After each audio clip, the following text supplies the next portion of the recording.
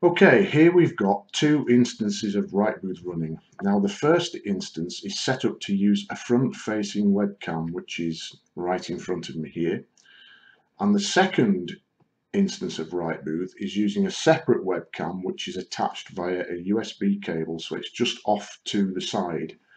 So we've got two instances of RightBooth and two webcams. Now you can have two DSLR cameras, or you could have one webcam and one DSLR camera, so you can combine the two in any way that you like.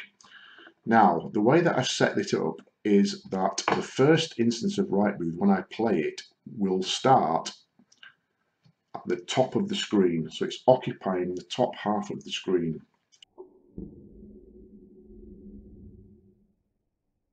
Now, if I run the second instance of RightBooth, the second instance is down at the bottom half of the screen. So we've got the two webcams, front facing and the side camera.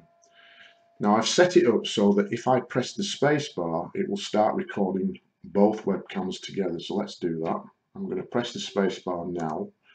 We get a countdown on both webcams. And now we are recording 1, 2, 3, 4, 5. I'm going to stop it, press the space bar. Thank you, and both versions and both instances go back to the start screen ready for the next user. So let's take a look at what has happened here. If I press the escape key, you can see that we're back to the RightBooth main window on both instances.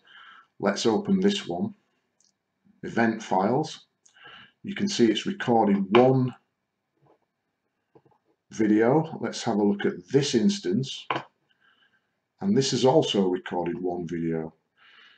So both instances are recording into separate folders. So RightBooth 1 is recording into the folder webcam 1, and RightBooth 2 is recording into the webcam 2 folder.